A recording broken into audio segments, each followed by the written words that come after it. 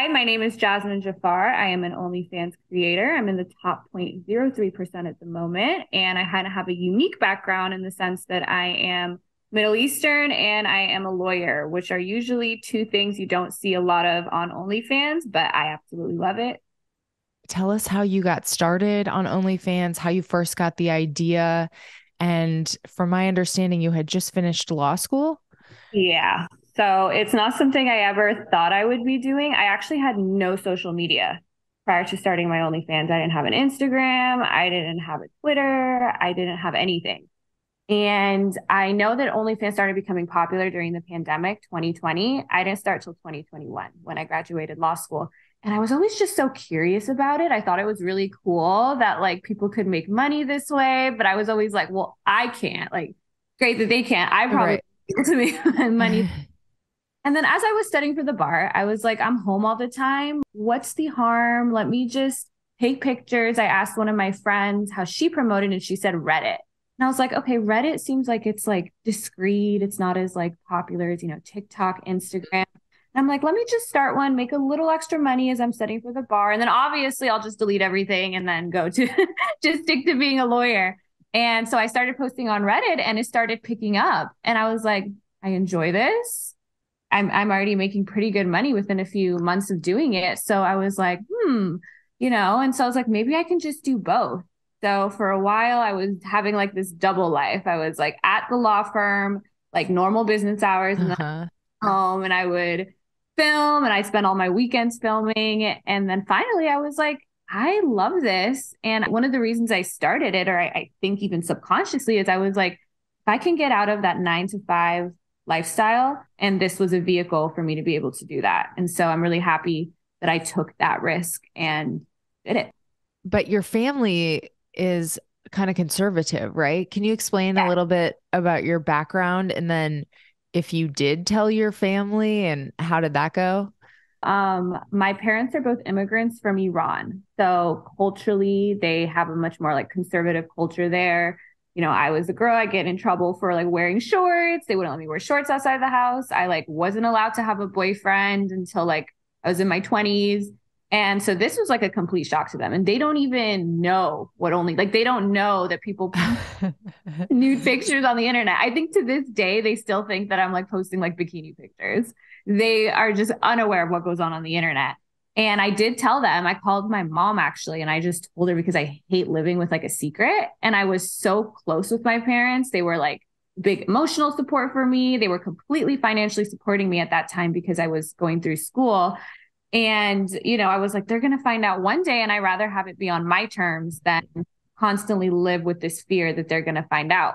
So I kind of called my mom and I just told her I was angry about something else. So I think I had all these emotions and I just had like the balls in that moment. So I told her and she was like shocked. She only knew about what it even was because the previous year I like told her that one of my friends was on it and she's like, oh my God, that's terrible, you know? And so she was really mad. She didn't talk to me for a few months. But what I really didn't want is my dad to know because we're super close. Like I'm such a daddy's girl. And I Uh-huh. like, okay, I won't tell him, not for your sake, but for his. And I'm like, that's cool. I don't care. I don't care whose sake. Just please don't say anything. And this was all still before my bar exam that my mom knew. So I think my mom was like, okay, for now, focus on your exam. And my dad is very smart and he knows when something's up. And he was visiting me at the time because he was like, while I was studying, he would like bring me fruit bowls and like just taking care of Oh, everything that's sweet. to focus on studying. He's the best. And he just sensed something was off. But I think him too, he was like, I just want her to focus on the bar exam. And I took the bar exam. And afterwards, I'm like, I just know something. Like, I just know shit is about to explode. And I remember I told him, he's like, how do you think you did? I'm like, I think I did well. Blah, blah. He's like, okay, get some rest and we'll talk later. And I was like, oh my God. Like, he doesn't say that. So I was like, he knows. And I guess my mom had talked to him and he called me really calmly, which like now I know they had this like intervention and they told him like what to say because they knew if anyone could convince me out of this, it'd be my dad. And he called me and he's like, this is not what people usually from your background and your position do. You don't need to do this. I don't know where you got this idea in your head, blah, blah, blah. He's like, but if you just stop now, everything's fine. and we'll all forgive you. It's okay. And everything in me was just like, no. And I never was somebody to like disobey my parents. Like I had done everything expected of me my whole life. But it was just in that moment, I was like, no, because I just knew if I agree to this now, I'm going to be stuck living a life that they had planned out for me. And I'm just not going to be happy that way. So I was even shocked when I said it. I was like, it's just like silent. And then he was really mad. He said he's not going to talk to me anymore. So neither of them actually talked to me for a while. And then eventually, you know, they came around. And when I started working at my law firm, they were like, okay, well, you know, you're working at a law firm, just quit the whatever you're doing on the side. And it was kind of like a don't ask, don't tell kind of policy. And it still kind of is to this day, but everything's fine now. I'm really close with both of them still, but they still don't approve. Yeah. They'd rather really you know being what I'm a doing. lawyer. Yeah. At least you don't have to lie about it. Exactly. I just now, like, even because my dad just helped me move here, I moved here not long ago, and he like set up my ring light and everything for me. So I was like, all right, we're in. That's so funny. So, you know, when your dad's like, where did you get this idea? Like, where did you get that idea? I had actually another friend from my law school do it. And I was like, okay, if she's doing it and we're in the same, like, you know, graduating class, and I knew other friends that weren't lawyers doing it too, but because I was like, okay, we're kind of in this together now. Like there's two of us. Mm-hmm. Oh, and she ended up stopping because she didn't like it. But that was kind of what gave me that push forward, is that she decided to do it. I also have an OnlyFans, FYI. We'll talk about that in a second. But how did you decide what your boundaries were? I just was like, whatever I'm comfortable doing, I'll do. If I'm uncomfortable doing it, I won't do it. And that was kind of where I established those boundaries. Now, I was trying, like, a lot of it to me at first, I was like, this is really cringy. Like, I don't like this, but other people like it. So if I just feel like it's cringy, that's okay. Like if people are enjoying it, they're enjoying it. But anything that makes me uncomfortable, I'm really good at being like, no, you know, that's okay. And that's, I think, part of the reason I felt like I was able to do that is because I knew I had other options. If I don't want to do this, and I had, you know, for a long time, I was still doing my law job. So it didn't feel like I did it out of necessity. And that gave me the ability to be like, I'm not going to do this. Do you shoot scenes with other people? Do you do mostly solo stuff? Like what is on your page? So I was doing solo stuff up until this February. So this February was the first time that I had a partner on with me. And honestly, the reason for that is just like, I wasn't having sex. I was like, right. I'm home all the time. I don't like to have a lot of casual sex, just as a personal, like, I don't think there's anything wrong with it. There's no moral on my end, but I just wasn't doing it. And I didn't want to do something just for OnlyFans because I felt like I had to, but the situation came about. We started recording. I was like, oh, can I put this on my OnlyFans? And he's like, yeah. And then I was like, okay. So it's funny because for a long time, since I didn't have that, people are like, what is so special about this person? Like, I was like, honestly, nothing. It just happened when it happened. Nice. Okay. So how did you get it popping? I mean, it's a hustle on social media. So like, do you have any Reddit tips, and like, where did you wind up finding your following? Reddit. And Reddit is still like my largest platform. I have like almost 1 million followers there. Damn. And I just started posting to as many subreddits as I could and just building up. Reddit is one of the only platforms, as I'm sure you know, that allows you to post nude content and promote your OnlyFans, maybe not in specific subreddits, but overall on the platform. So that was something that was really comfortable for me. I'm not good at taking like Instagrammable, aesthetically pleasing pictures, but like just taking a picture of like my body and posting, I was like, I can do this. It didn't seem like I needed like all this tech knowledge and like super beautiful background and whatever. So because of that, it was really easy for me to get started on that platform. There was also I was scared to even go on other platforms at the time because I didn't want, you know, when I was working at the firm, for somebody to stumble upon it. Whereas on Reddit, you kind of have to be looking, like you have to be specific, not safe for work Reddit to come across it. So it made me feel like I was still being a little bit underground with it. And to this day, it's still like my favorite platform in general and the best platform to promote on for me. So the culture's changed, right? I think a little bit. And especially with how many people did OnlyFans, over the past couple of years, do you think, let's say in a few years, you're like, oh, I don't want to do OnlyFans anymore. I do want to, make use of my law degree. Do you think that you will encounter issues with a civilian job again? Depends. So I would say the legal profession is still fairly conservative, but it is changing. And the kind of firms that I think wouldn't hire me because of this are firms that I don't want to be at anyway. But a lot of, even amongst lawyers, I actually did a podcast with some Texas attorneys the other day, and they're like, the reason we found you is because you were posted on the Texas attorney like Facebook page, and the comments overwhelmingly positive. So the culture is shifting. If I did use my law degree in the future, I would want it to be in the capacity in which I am advocating for sex workers, being able to help them with some of the issues that I've even personally encountered. And to be somebody that's like, I know what you're going through. I've been there too. Let me help you. And I actually have a lot of my friends from law school. They're like, yeah, we'd be down to do something like that too. So we'll see down the road. But that is what I would want to use my degree for, is advocating. Because I went from being in like one of the most respected professions in society to being in one of the least respected professions in society. So seeing that shift in the stigma and the discrimination that this marginalized community faces, it made me be like, yeah, I want to help. Has it changed your own ideas about sex work? No, I've always been I thought sex work was great. I never understood why people had an issue with it. It shocks me that some forms of sex work are illegal. Like, to me, I've always been all for it. So it hasn't changed my perception at all in that way. Okay, let's talk about, you're in the top 0.1%. Is that right? 0.03 right now. 0.03. Okay. That's incredibly high. You're at the top of your OnlyFans game. I was very excited because I'm in the top 3.5% right now, but I also love it.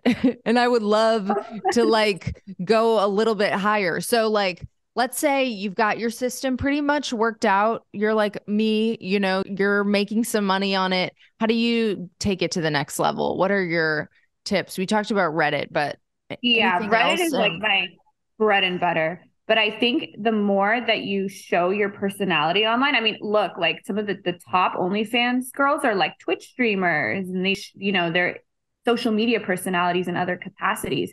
So I will say, like, recently when I started like doing discussions on Twitch or talking on YouTube, which I started not long ago, a lot of people, even that had found me in other ways, like I get messages like, yeah, I found you on Reddit a while ago, but it was seeing you talk and seeing your personality that made me subscribe to you. So I feel like since I started being more vocal about my story, who I am, what I believe in, which I started after I left my law firm, that has helped catapult me to where I am. And I also think keeping subscribers is also really important, and do that by trying to be as authentic as possible.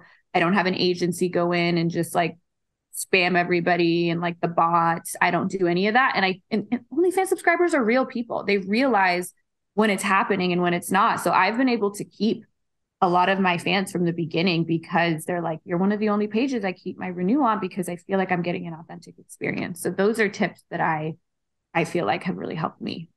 Yeah, talk about that strategy on Twitch and if you have any for the other platforms. But I heard you talk about like, you have kind of like a straight conversation on Twitch and then you take them over to your live stream. Things like nitty-gritty things like that, I think are really smart. And if you can kind of share your strategy. Yeah. So what I used to do is also do that on TikTok. Like I'd go live and then I'd be like, okay, but with TikTok, you have to be very careful because they have their community guidelines are absurd. Same with Instagram. But I think for a lot of people, when they're attracted to me partially because I'm a lawyer and I'm still really nerdy and I'm intellectually curious. So a lot of my fan base are other lawyers, other people in corporate positions. And so they hear me talk and I'm like, all right, we're going to talk like on a regular topic. And then we're going to go and, you guys can see me live in a different capacity. And that is attractive to a lot of people. I didn't expect it.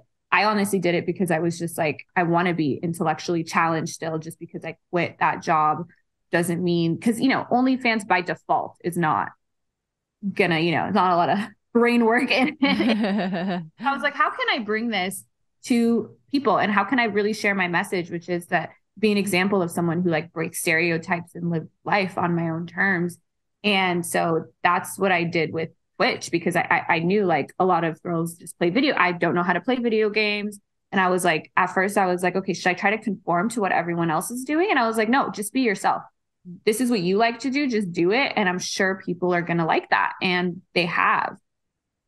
How many people are in those Twitch rooms, and how are you promoting that too? Are you on Twitter? Twitter's more sex work friendly. Yeah, Twitter. Yeah, Twitter. I don't even promote my Twitter, but I don't even know how people find it, honestly.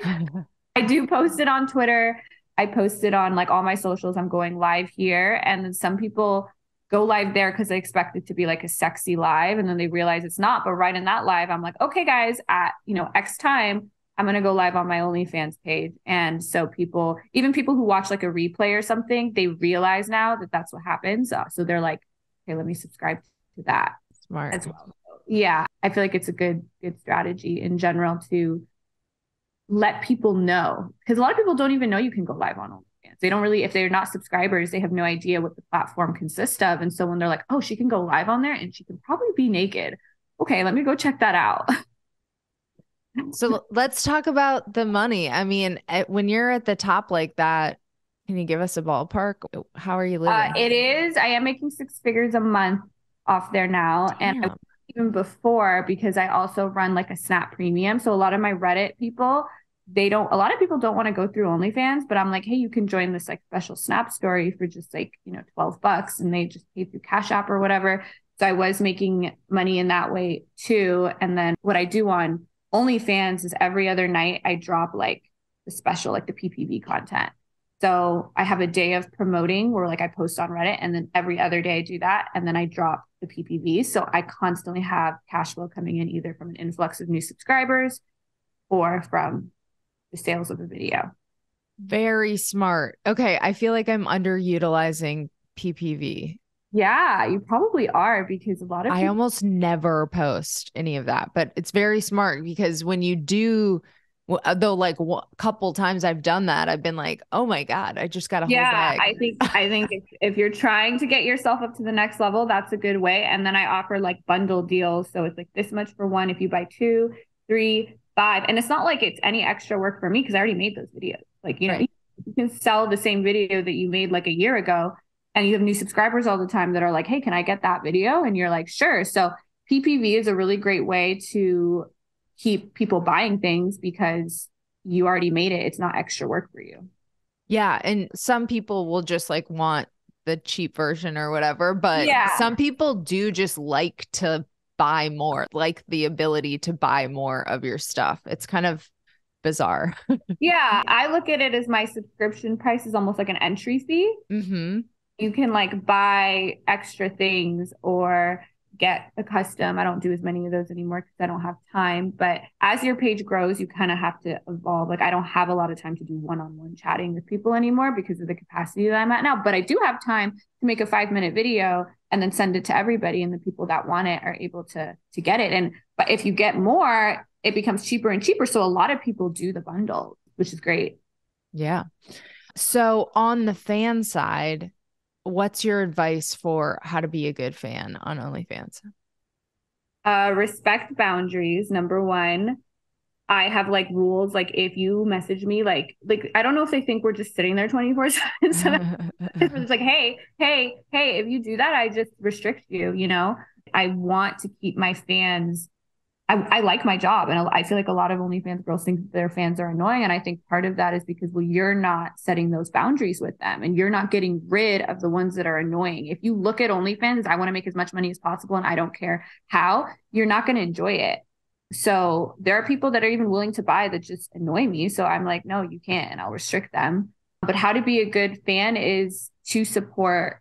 If you know that you're messaging someone and taking their time, tip them. Follow them on other platforms, tip them on the live streams. We want that connection with you just as much as you want that connection with us.